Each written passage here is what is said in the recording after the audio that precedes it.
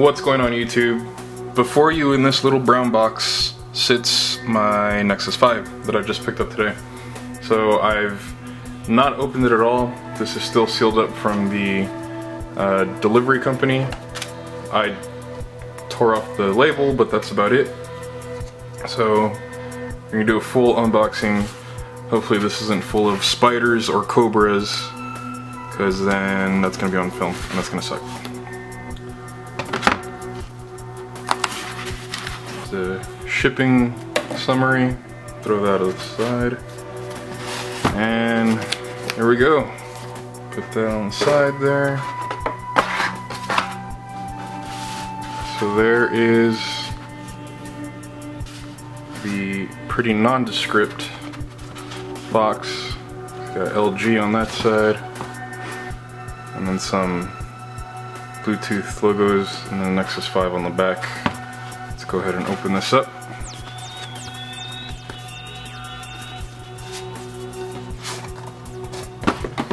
Put that over there. So you got this plain white box here. Just got some pieces of tape. Took those off. And on the front, just says Google. Nothing really much else on here. Put that to the side. And there it is, the Nexus 5. Very beautiful, nondescript looking, and an instant fingerprint magnet if you can't tell. There's the back. It says Nexus right there. Take this sticker off here. So here is the back. You can see that Nexus carved into the back there. LG logo. And the camera lens, and a weird little piece of tape on it as well. Take that off in a bit. So before I power this guy on, put him down. Let's see what else is in the box here. Anything in here? No. Nothing in there. So what we got here? This is a SIM card removal tool. Definitely want to hang on to that. Turn on, press and hold. Okay, pretty self-explanatory. Fully charged battery from a power outlet. We got here. Para activar, mantén, okay, es Spanish. Espanol, yes, I do speak Spanish. I just haven't done any videos yet in Spanish. And then one in French. I don't remember how to speak Spanish. Used to be able to when I was a lot younger. So safety and warranty info. More safety and warranty info. A power brick. Let's take that out of the bag.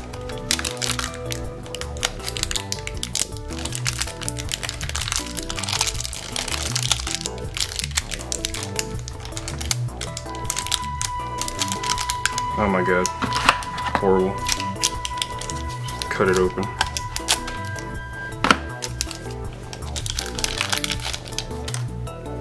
So you got LG logo on that side, and then a bunch of boring electronic info on the back.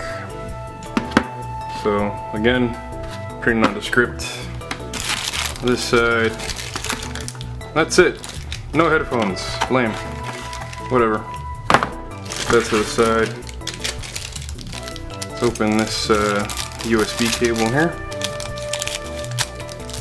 Again, using my scissors because I have little baby hands.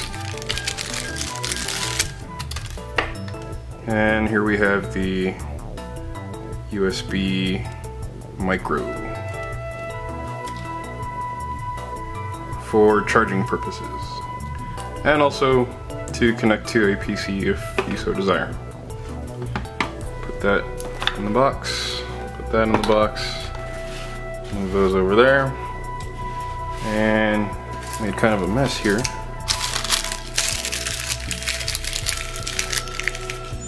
put that on the side. And back to the star of the show. So before I get started, I definitely want to take that off. I'm not a fan of screen protectors. So here we go. Pressing the power button. And there it goes, turning on. I'm gonna go ahead and zoom in here. So we have the boot up animation, and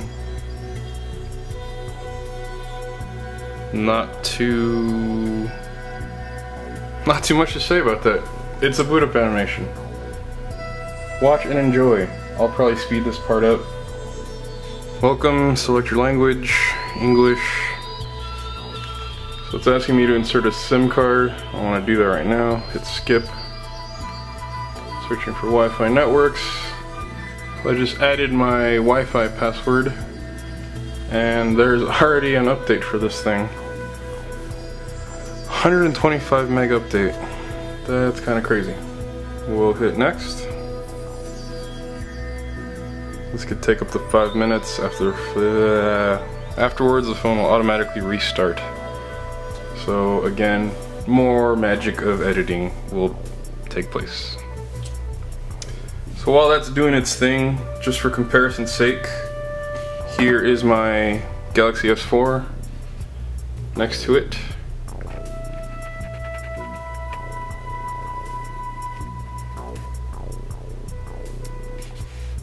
So there's the Nexus 5, here's the Galaxy S4.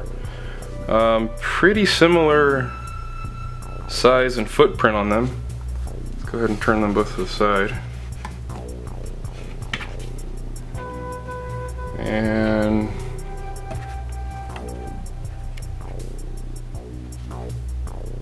they look almost the same thickness as well too. That's pretty crazy. Button placement is almost identical. The bottom, we've got those two speaker grills, one of which is actually not a speaker but hides the microphone, and then the USB charging port as well. On this side we've got the power button, and then switch hands here, the tray for the SIM card as well. Up top, got the headphone jack, and I believe that's another microphone.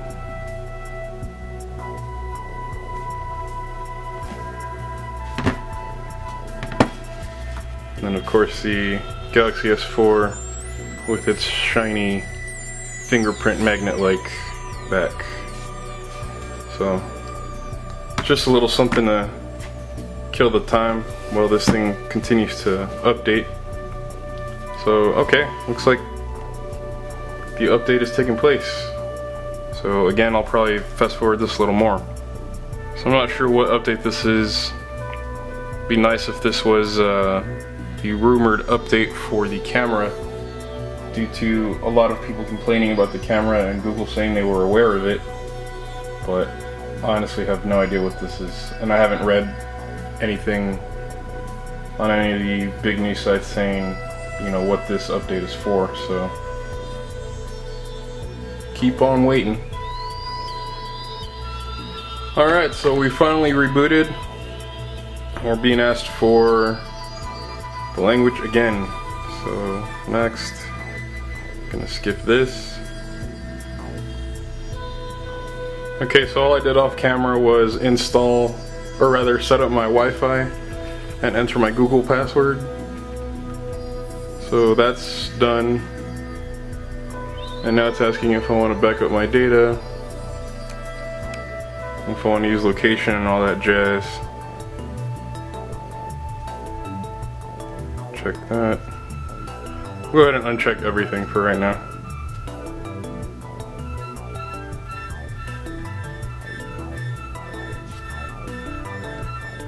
No. Next. it's pulled my name from my Google Plus profile, I'm guessing.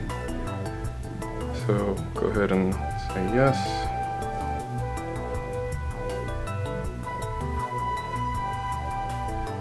Next. So basically at this point, if you say maybe later, then you won't get the full benefits of Google Now. So I like Google Now, so I'm gonna say yes.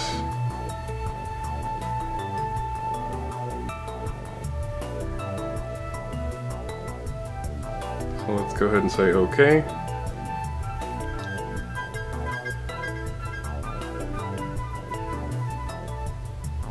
Okay. And there we have it. So it says, say okay Google. Wow, that's pretty good. Nexus 5.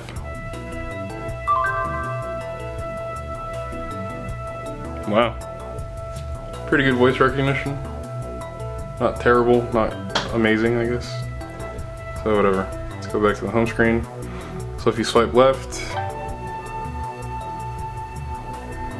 we automatically get Google Now popping up. Let's go back to the right. Got some... Okay, so right now we only have 2 home screens and then Google Now.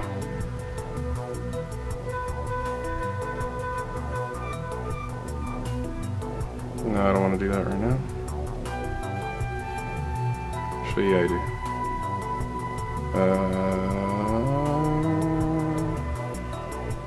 What do I want?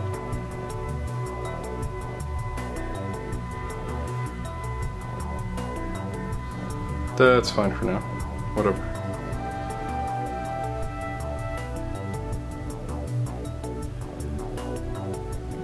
It's the widgets. Apparently this is the only way to get to the widgets now. They've removed it from the app drawer. So I go home and I go to the app drawer.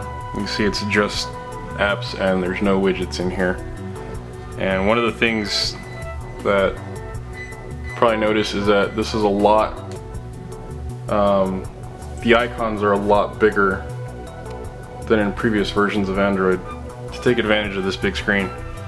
And as you can see, it's downloading apps, as you can see from that little arrow up top. And let's see if we can make a folder here.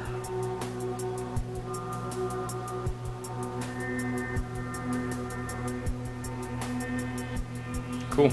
So pretty fast.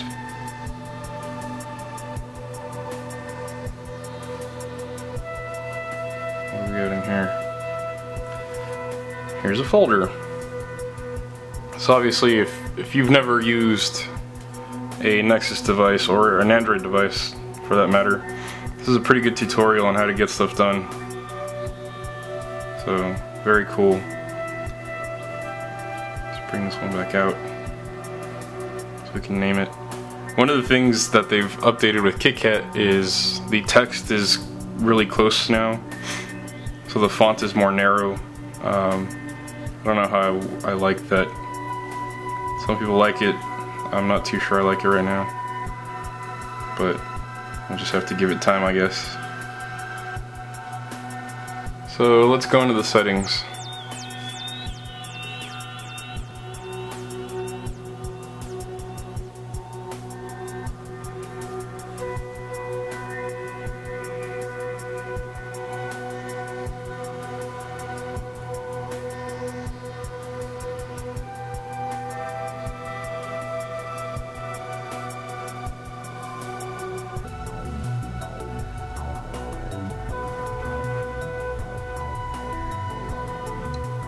So again, long pressing on the KitKat logo got us this.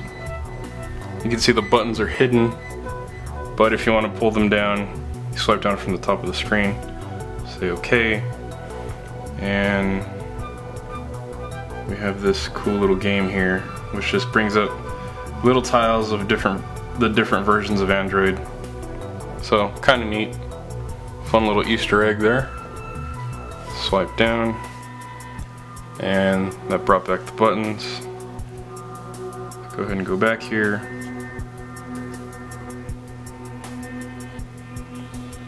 So tapping on the build number, you have to do that 7 times. It brings up the developer options. So go back, we have these now.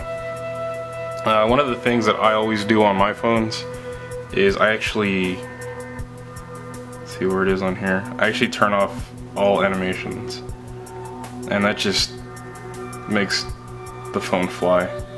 And I'm gonna do that on here too, just because I've gotten so used to not having animations. So here we go, just leave those off for now. And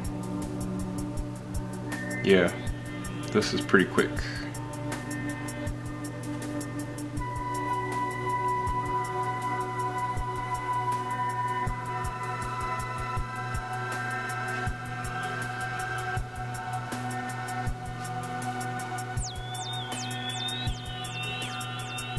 So there we go, that's it for now.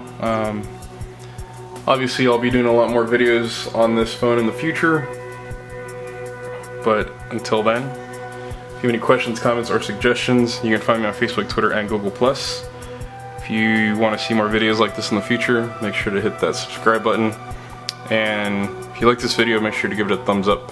And stay tuned for more Nexus 5 and just tech-related videos in general. Alright guys, take care.